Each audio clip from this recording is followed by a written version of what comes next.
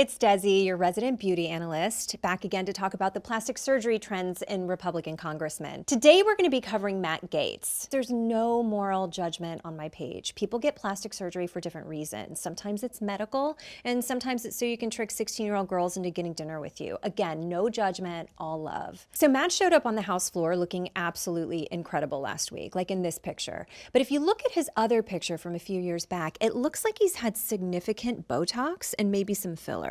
Again, the reasons for this could vary. It could be a health thing, or it could be because he got tired of high school girls accurately guessing his age on dating apps. I'd also guess that he's had an upper bleph combined with the brow lift, which makes his face look way more symmetrical and way more likely to defund Planned Parenthood. These are just my personal opinions. I am not his injector or plastic surgeon, or even a junior varsity athlete he tried to take on a date. And again, this is Matt's body, so it's his choice what he does with it. Something he doesn't believe in when it comes to pregnant people.